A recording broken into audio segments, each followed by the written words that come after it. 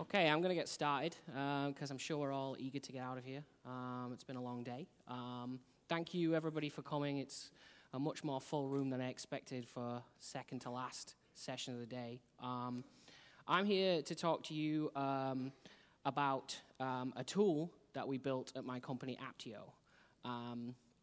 First, I'm going to introduce myself a little bit and tell you two things about this slide deck.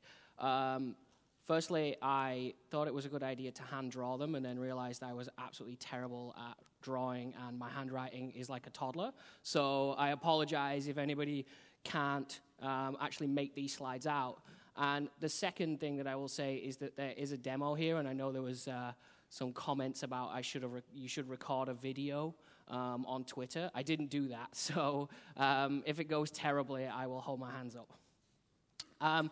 So this is not just about the tool that we built. This is also a story, and it's a story about how we went through a process of grief at Aptio. We had a problem, and we didn't really understand how we were the only people having this problem. And I'm fairly sure even now that we're not the only people having this problem. But we wrote a tool, and we did something that we said we were never going to do. We wrote a tool to solve a problem that was just for us. And then we open sourced it, and here I am talking to you about it today. So the story begins back in 2016. The way that we deployed our applications at Aptio was shit, for want of a better word. And that deployment system still lives to this day. It was actually decided that we weren't going to support that deployment system in 2015, and it's still around now. So if that tells you something, then I would say that people really don't want to maintain and manage deployment software. It's not a sexy task that anybody really wants to do.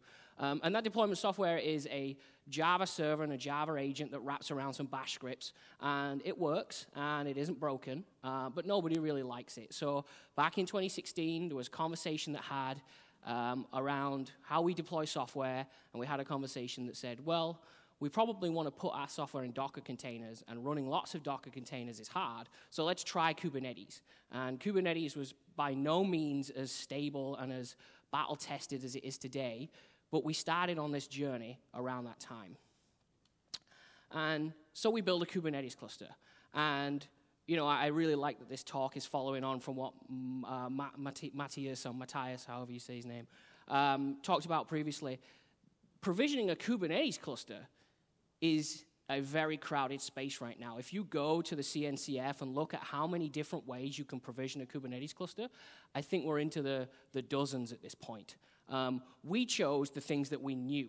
We chose Puppet because we know it. We have a lot of people at our company that know Puppet inside out. And we use kubeadm because kubeadm at the time said, we have built this tool that is going to be used for configuration management tools to deploy Kubernetes clusters. There are other options out there now. I'm not necessarily sure we would choose that if we did it again. But it actually works. It's very robust. And I think seeing the Tarmac talk before this, in which they use Puppet and a bunch of other Go-based wrappers, kind of validates that decision a little bit. So we built our first cluster, and we ended up with this wonky diamond-shaped cluster that kind of worked. And then we realized that a Kubernetes cluster on its own, provisioned and running in your infrastructure, isn't actually that usable. In order to make it usable, in order for your developers to enjoy it and like using it, you actually have to put a bunch of stuff on top of that. And if you're lucky enough to use Google Cloud, you get all that for free, but we used AWS, and EKS was a twinkle in Amazon's eye at this point. And people who use EKS now will actually say that it is still relatively behind many of the other cloud providers. So we came along and we put a bunch of stuff on top of our development cluster. We put an ingress controller. We put external DNS, which is the really cool technology that allows you to automatically update DNS when you get a new ingress. We use Bitnami sealed secrets so that we can actually have those secrets can only be decrypted inside the cluster. And the way that we did this, the way that we installed all those things is the tried and tested method, Helm. Helm was the thing at that time that made sense for us to install these tools, because we had a single cluster, and we just needed to do 2 commands, helm init, and then helm install, whatever the name of the chart is, and it appeared. And we kind of like this. You know, Helm is and remains an extremely useful idea, a package manager for Kubernetes. But have you ever tried to get a merge request merged into the Helm charts repository? At the time, when we were doing this, this was much higher. I was actually surprised to go to the Helm charts repository today and notice how much work the Helm community has put into automated testing and getting these Helm charts really stable and easy. But at the time when we were going through this process, we would find a bug in a Helm chart, and the shoulders would drop when you realized that you had to fork the chart and have your own Helm chart repo. And this is the first stage of the grief process, denial. We were in denial at this point. Like, we have a Kubernetes cluster, but we're doing all this manual, terrible work to actually get these charts installed. And, you know, then there's also the part of it that, you know, if you look at some of the hot takes about Helm right now and how Helm is a security nightmare and Tiller is root on your cluster, and people that were working on this, you know, we felt this real sense of unease and denial about how this process was looking. It only got worse because we added more clusters. You can't just have a dev cluster. A lot of people do, but in an enterprise environment, you cannot have a single cluster and separate things by namespace. You have to have more logical separation than that, especially if you service users over a wide variety of geographical regions. So we added a dev cluster, and we added another prod cluster, and we added another prod cluster. And all of the things that we needed to make our clusters usable, ingress controllers, sealed secrets, Prometheus, all of the other things that were required to make those clusters work and be usable, we had to install it all again. And it all came to a head one day when one of our developers asked us, hey, why is my external DNS not updating? Like, I deployed it into Dev 1, and I deployed it into Dev 2, and then I deployed it into Prod 1, and it all worked, but Prod 2 isn't working properly. And it turns out that somebody, who shall remain nameless, and yeah, it was me, put the wrong configuration into the external DNS tool inside Kubernetes Prod 2, and it wasn't working. And we didn't know until we did an upgrade. And this sounded familiar to me. This sounded extremely familiar. You know, I've been doing this system administration game for 8-9 years. My colleagues have been doing it even longer than that. And, you know, Eric did a keynote, and this is stage 1 of configuration management. This is Snowflake clusters. We used to have Snowflake servers, but now we had the same problem. We had Snowflake clusters. And we couldn't believe it. We're like, oh, we thought we'd solved this problem. This problem has been solved for us for years and years and years. We have configuration management tools to deal with this problem. And here we are again, going through the same pain points. So we went back to what we know again, and we used Puppet. And Puppet has a Helm Puppet module. And so we went down this path, and we said, hey, install this Helm chart and install this version. And we use Hyra across different regions and across different versions and all that kind of stuff. It gave us that configurability, that data that's separate from the actual code. And we started installing Helm charts this way rather than manually. But here's the thing with Puppet. It doesn't actually know what a Kubernetes cluster is. And I've intentionally used the old Puppet Labs logo here, because we are all on 3.8, let's be honest. Like, we're all still back in 2015. But Puppet has no concept awareness of what a cluster is, and it doesn't actually know how to install things on a remote endpoint by default. I'm sure there are ways that there are smart people out there who can make this work, but the way it was working for us is that we would run Puppet, it would compile a catalog on every single one of the masters, and we would end up in race conditions because there were 2 running at the same time. Some would try and remove a chart, and some would try and install it. It just didn't work. And so we did what we always do in these situations. We asked ourselves the question, how is everyone doing this? We cannot be the only company that is running multiple Kubernetes clusters that is having this problem. So I did what any reasonable person with a Twitter account does. I wrote 100 tweets. No, I actually wrote a blog post because that's what you're supposed to do. That's what blogs are for. If you find yourself making a tweet storm, please write a blog post, just as my little aside there. It's much easier to search for answers if it's not in Twitter's walled garden. But I wrote a blog post, I think it's back in 2017 now, that said there is a growing need for Kubernetes configuration management. And I fully expected somebody to at me and be like, well, this is already solved. We wrote this really cool tool. And there was nothing. Silence, crickets. Nobody seemed to be having this problem. And if they were having this problem, they weren't sharing their solutions. So I Googled, like everybody does. And we looked at some of the solutions here. We looked at jsonnet, and I actually really think jsonnet is a fantastic piece of tooling. It's jsonnet, but it's very application-focused. It's more for individual applications and how you're going to deploy them. And we didn't want to deploy individual applications. We wanted to deploy lots of them, and we wanted to create this configuration, but for multiple clusters. And jsonnet has a concept of environment, but it isn't really that cluster-aware. It just looks at the kube context that you're in. Somebody floated the idea that why don't we just take the values.yaml that Helm uses and template it? And I was like, there's got to be a better way than that. You can't just keep putting templating systems on top of YAML.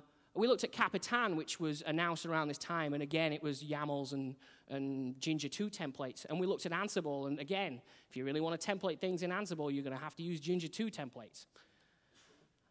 Why did we allow this to happen? Who made it acceptable to template YAML? When did this happen, and who is responsible? I'm going to have a personal vent here now. If you want to handwrite configuration, use YAML. If you want to generate configuration with machines and code, use JSON. They are the same thing. You can convert between them really, really easily. Why are we doing this? We already solved this back in the day with things like Puppet. You can write a Puppet hash in a nice DSL and generate some JSON. It's really, really readable and really, really straightforward. When did this happen? If you are considering templating YAML, ask yourself the question, why aren't generating JSON? Please. So, the second stage of grief, acceptance. We're going to have to write something. There's nothing out there. There's no alternative for this. And I'm really hoping when I ask questions at the end, someone's going to put their hand up and go, you went through all this angst, and there's actually a really, really good solution. Please, if there is, I hope to hear about it at some point. So a colleague of mine who is much, much smarter than me, Colin Spargo, based out of Wollongong, Australia, he went off into his little mountain and disappeared for 3 days and came back with this tool. And it's actually, at the time, it was a bunch of bash scripts, and it was called kr8. And I think he was more proud of the name than he was the actual tool. But the whole point of it was it would take a language that is specific for generating JSON in JSonnet, so similar to and inspired by jsonnet. It would take a language that is specific to generating JSON manifests and JSON tooling, and it generates these configuration files for you. It was like I said, it was originally written in Bash. We rewrote parts of it in Go recently, and are still in the process of rewriting all of it into Go and getting it out of Bash scripts. But essentially what it does is it consumes Kubernetes configuration, whether that be in a Helm chart, whether it be in JSonnet. If you look at some things like the Prometheus operator, they recommend, in fact, that you don't use Helm charts, you use JSonnet. You could take pure YAML, so if you want to deploy the guest book, you can just download that YAML, suck it into kr8, manipulate it in JSonnet, and then spit it back out again as a deployable manifest. And you can also write pure JSON if you really want, if that's your kind of thing, if you want to hand-write JSON. But the key thing here is we wanted to keep it simple. We wanted to keep it straightforward. We wanted to use off-the-shelf tools wherever possible. So we use a bunch of other things like Go task instead of make to actually do the deployment. And I'll show you a demo in a couple minutes about how this works. But the main thing here is that we wanted to just take this configuration for these components that need to go into a cluster to make it usable, and then spit out manifests, but make them different depending on which cluster name you're using. So if you have a cluster in the EU and a cluster in Asia and a cluster in North America, you wanted to make very, very slight configuration changes. For example, we deploy the Nginx ingress controller, and we want to use a different certificate in dev and prod. We can now do that with kr8. So we just specify a parameter that says the path to the certificate in IAM, and it generates a manifest with slightly different configuration. So a couple concepts to go through. There are two key concepts in kr8. A component. This is just a term that we have used, and we actually kind of stole it from jsonnet. But a component is a thing that you want to install on your cluster to make it usable. And I've got some examples here in my terrible toddler scrawl of the kind of things that you probably want to install on clusters. You want to Nginx ingress, Istio, Prometheus probably wants to be there. You might want a Vault set up and all these things. External DNS. These are things that you would write, and they are very similar to a Puppet module, to an Ansible role, or to a Terraform module. And it's just a phrase for something similar to that. At the moment, you have to have all these components in the file system, but we're hoping to actually use HashiCorp's incredible Go Getter Go library to be able to pull these down from external repos. So we should be able to split these things out. And then you have a cluster.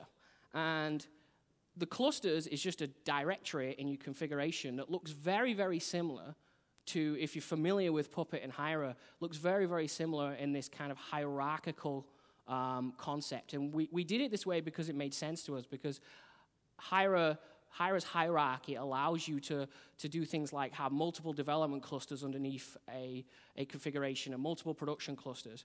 And all you have to do is have a cluster.jsonnet inside a directory, and kr8 will traverse that directory and take everything above it and apply it to that configuration.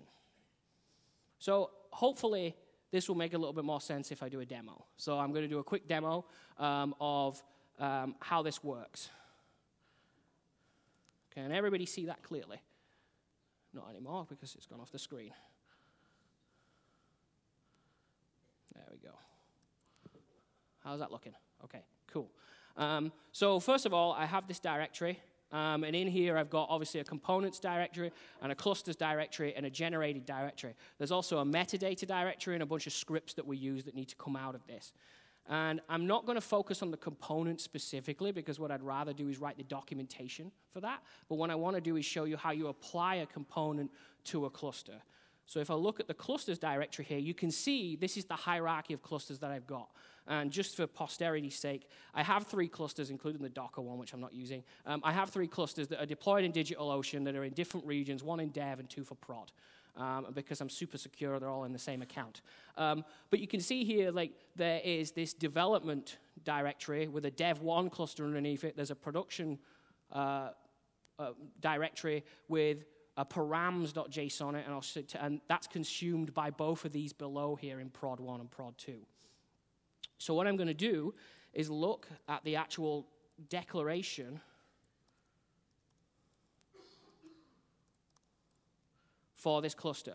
And I've added comments, and this is on GitHub, so you can go and have a look at it, to tell you about the required stuff in here. At the top here, we use a JSonnet thing, which is the underscore, which is basically like a hidden, it's like a hidden variable almost, for want of a better word. And what we do here is we define some metadata about the cluster. So we know it's in the dev tier. It's in the AMS1 region in DigitalOcean. I give it a cluster name, and I give it a cluster type, DigitalOcean, and a DNS domain. And the reason that we define this metadata is you can actually then take that and use it in components. So for example, as part of the components, I can just grab that DNS domain for the external DNS, and I don't need to actually specify it over and over again. The next section down is this component section. So what I'm doing here is I'm saying that I want the sealed secrets component to be installed on this cluster. And I've kind of cheated a little bit here because sealed secrets regenerates its manifest every single time. So what I did prior to this demo is I installed sealed secrets and got it up and running. And then you can see here commented out, I'm going to install the external DNS component. And all I do is specify the path to that on the file system. And then slightly further down, you can see this is where I actually define the configuration for the external DNS component. So I set a couple of environment variables, a encrypted API key and API email, which is encrypted by sealed secrets. So I feel comfortable putting that in source code. And then I specify some options for the Cloudflare provider, and then some prefixes that are actually needed for external DNS to work. I can make these changes across clusters, and I'll show you that in a minute. But real quickly, first, what I wanted to do is just remove the comments, and I'm going to generate the actual manifest for this. So you can see here it's gone through all of the components that I want to have installed on this cluster, external DNS, sealed secrets, and Nginx ingress, and it's generating manifest for them. And you can see here that my Git repository is now dirty, so it's generating me manifest for the external DNS, and I can go and have a look at them. And you can see here it's set the API key. It's grabbed all this configuration, and what I obviously want to do now is deploy it. There's two ways to deploy it, and I'm going to go through the better way in a minute. But for testing and for validation, we have this deployer script. And what it does is it just reads that generating manifest. This is essentially kubectl apply, but we actually use kubecfg, which is part of the jsonnet libraries, because it allows you to do things like diffing. So if I do a diff here, it's telling me that there's been differences found between what's deployed in the cluster and what's in the local manifest. So now I'll just do an update.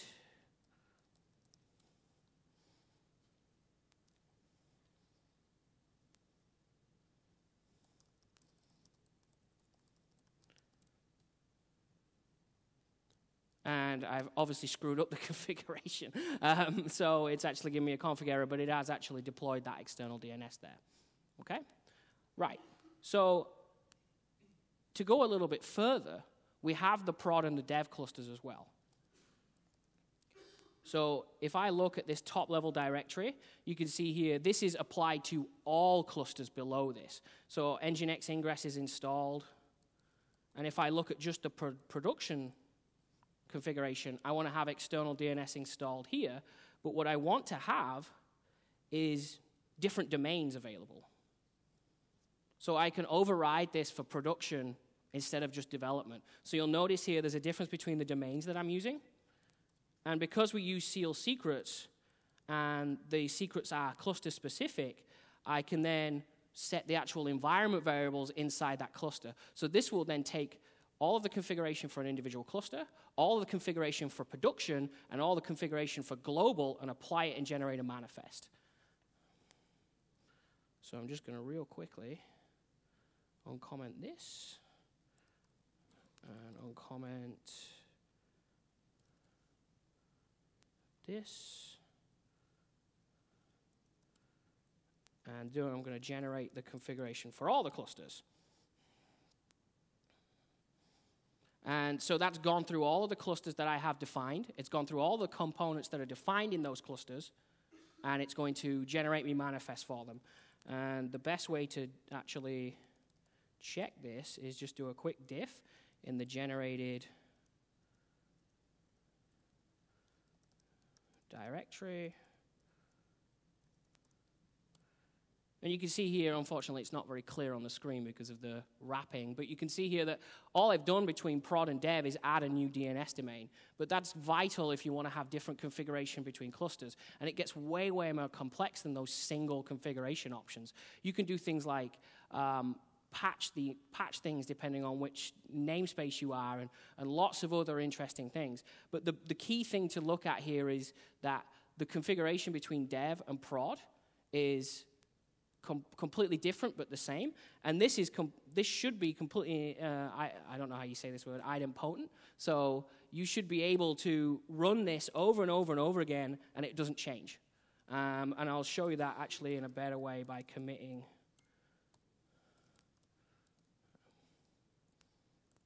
Nobody ever wanted to use Git live in front of an audience. Super verbose. Commit message there. So I'm going to regenerate there, and you can see it hasn't actually changed anything. It's kept my working tree clean. The final thing that I wanted to do is, I showed you the deployer script.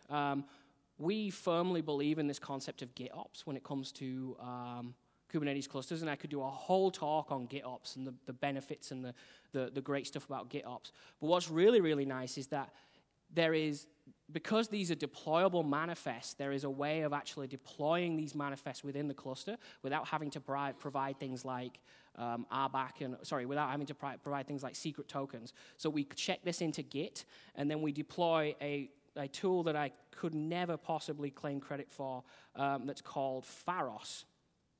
And Pharos is written by an organization called Pusher, and all it does is it downloads Git manifests and kubectl applies them. So I'm going to deploy this real quick. Actually, I probably need to actually enable it. Clusters prod 2. So you can see here it didn't actually generate me anything because I disabled it. All I'm doing here is specifying a subpath within this Git repo, so generated cluster name. Let's generate that. So you can see here it's generated me this component for this cluster. Check it in.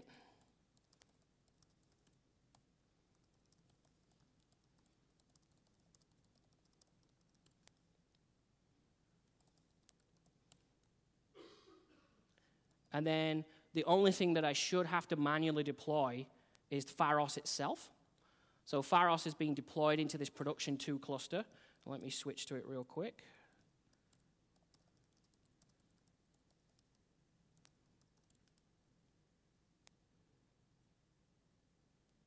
Lovely. See, I told you I hadn't practiced this. There we go. So you can see here, it's creating the external DNS for me. So if I was to make a change here and commit it into Git, it's actually adding the ingress controller too. So I should be able to look at that real quick. And now my external DNS is running. And for some reason then terminating it again. But the key thing here is that all I have to do is define the state of my cluster using kr8, commit it into a Git repository, and Pharos does the rest for me. So that was the demo. I'd call it a 50-50, half success, half not success. So here's the third stage of this grief process, bargaining. This is not necessarily the best way to do this. And, you know, Eric did a fantastic talk on the next generation of configuration management. I look around this room and I look at people who solve the idea of Snowflake hosts. I look at some people who have written things like Terraform and written Terraform modules who are able to define this configuration management, but for different types of infrastructure. The configuration management space is still here. And I'll tell you a brief anecdote, and I know this is recorded, and somebody's going to get me upset, right? But I see developers who are doing DevOps, who are making the same mistakes we made 7 years ago, 8 years ago. They are writing scripts. It's a mud ball of Bash and Python, and they're telling us we don't need configuration management because we don't do anything at the operating system layer. And I am asking and pleading for a call to arms. I personally believe that we have a very crowded space for configuration management when it comes to operating systems. But I couldn't find anything like this. I couldn't find anything for this abstraction layer of our infrastructure. And, you know, I've had some hallway conversations from people who say, you know, I don't think we need containers. Containers aren't relevant. Containers are going to go away. We're all going to move back to bare metal eventually because it's more performant and I want to do it this way, and et cetera, et cetera. My personal belief is that we're all scared. And if you're a system administrator instead of a developer, you might feel like your job is going away from you because everything's moving into Amazon. But Amazon's API is not declarative. Amazon's API needs some configuration management too. Terraform exists for exactly this reason, but now we're on Kubernetes clusters, and we have the same problem. Raise your hand if you are running a Kubernetes cluster right now at work. Keep your hand raised if you have more than 3 clusters. So people are feeling this problem, right? People are feeling this pain. there was maybe 30, 40 people here in the room who raised their hand there. These Snowflake clusters exist in the same way that Snowflake AWS accounts exist. And we have some very, very smart people at this conference who sat down 8 or 9 years ago and solved this problem. And I'm asking, please don't make me use this tool that I wrote. It's terrible. Like, it's not that good. Go and look at the code. It's really, really not that good, but it's the only thing that we could find. So this is me bargaining with you.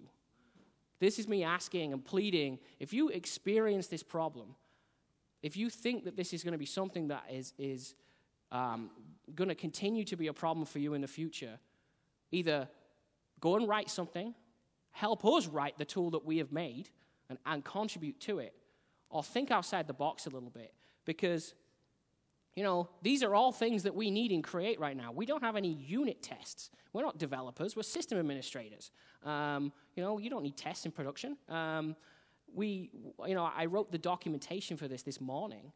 If there is a better solution for this out there, then please help us. And hopefully, I put through a website together this morning, hoping that we could start some kind of thought process around this. But if you believe that configuration management is a solved problem, you might be right. But those same things that you and I learned 5 or 6 years ago, they need to be propagated into our DevOps engineers who believe that everything's going to be in AWS, because we're making the same mistakes again. The same things are happening. We're still writing scripts that are one-offs that get checked into a Git repo, and I'm like, this is infrastructure as code. I wrote a Python script. That's not how it works. If that was the case, we'd all still be using bash scripts that we wrote 10 years ago. So where can you find all this information? I did you all the favor of actually typing the links out rather than writing them by hand.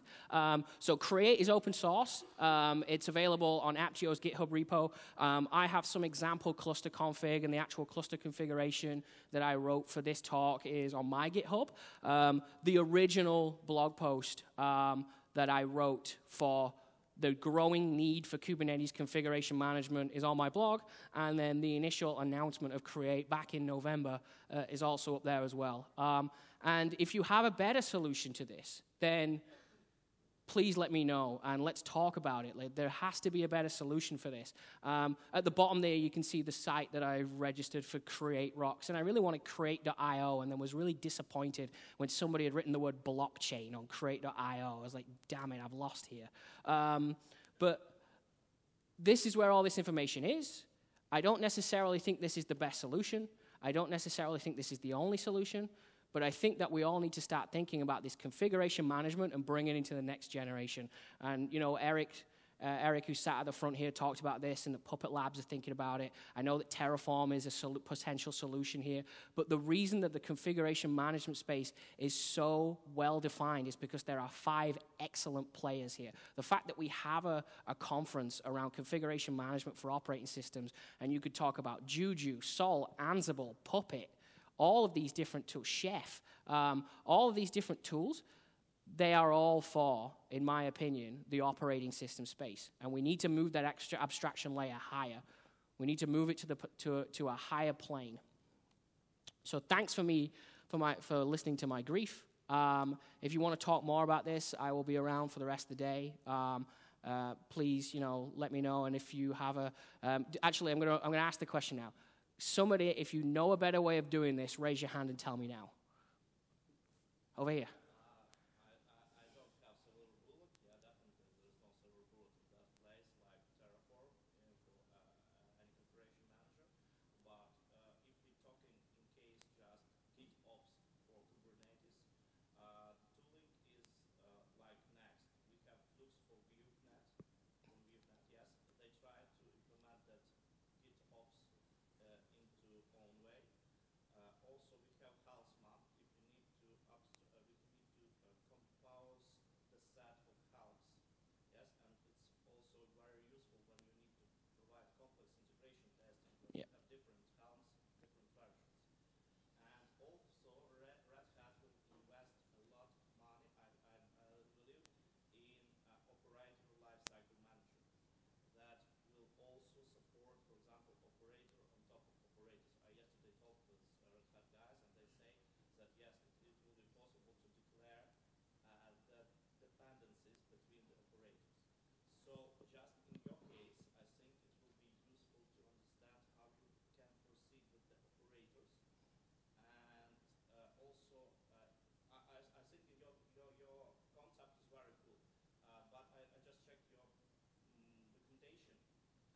is no GitOps process flow, how I can make it on top of your tooling. Yeah. So when you describe this from side to side, how to make the GitOps with your tooling, how to store config files, where to set it on top of that different directories, it will be cool. And then the community will help you to produce something. Because now it's like your internal project, and you're not aware if you can do something here. But the concept, as for me, is great. And I'm going to go backwards through the things that you just mentioned there, because I think, first of all, the documentation, I will put it on there, I promise you. It will be done by next week, I promise. Operator Lifecycle Manager was really, really interesting to us when we were going through this process, but there was a concern from some people that they don't necessarily want to write operators and have to be, you know, embedded into complex reconcile code necessarily to get things done in a Kubernetes cluster.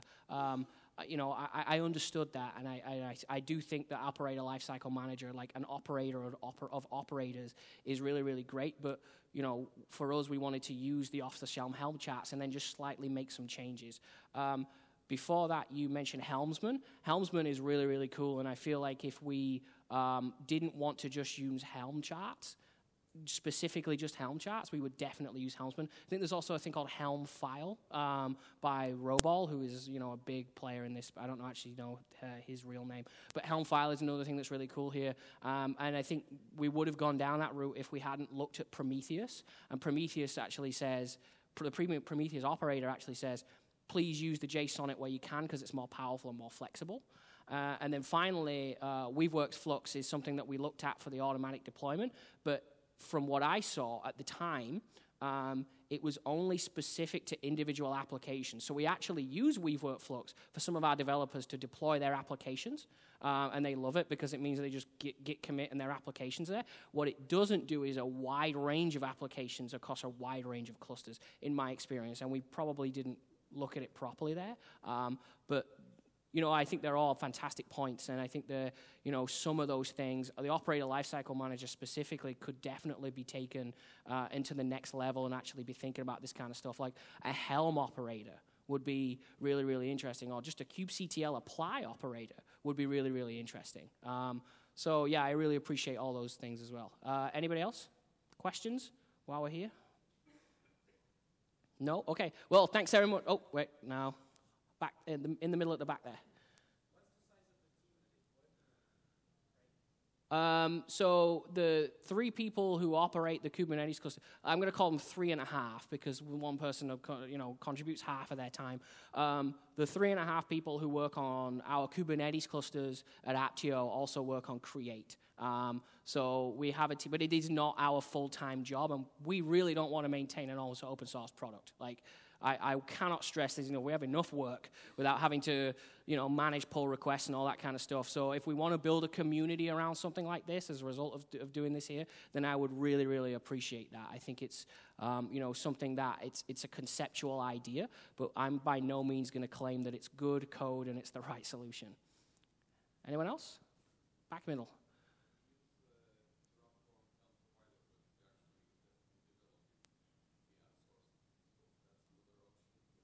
Yeah, so the Terraform Helm provider and also the Terraform Kubernetes provider were 2 things that we looked at, and there's a fantastic fork of the Terraform Kubernetes provider, which was something that we looked at, and then what we realized for the Kubernetes-specific provider is we'd have to rewrite all those Helm charts, and that seemed a little bit daunting. And then the actual Helm provider, I think when we started looking at this, it wasn't being maintained or isn't being maintained. I'm not really sure of the status of that. But again, we use Terraform to provision our AWS infrastructure anyway. So if something actually springs up around Terraform specifically, I think that would be the way we would go.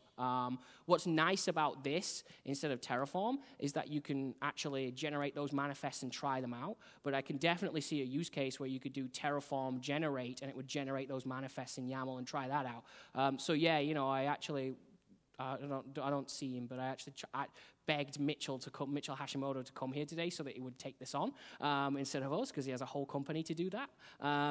So, you know, these are definitely things that we considered. Any other questions? Again.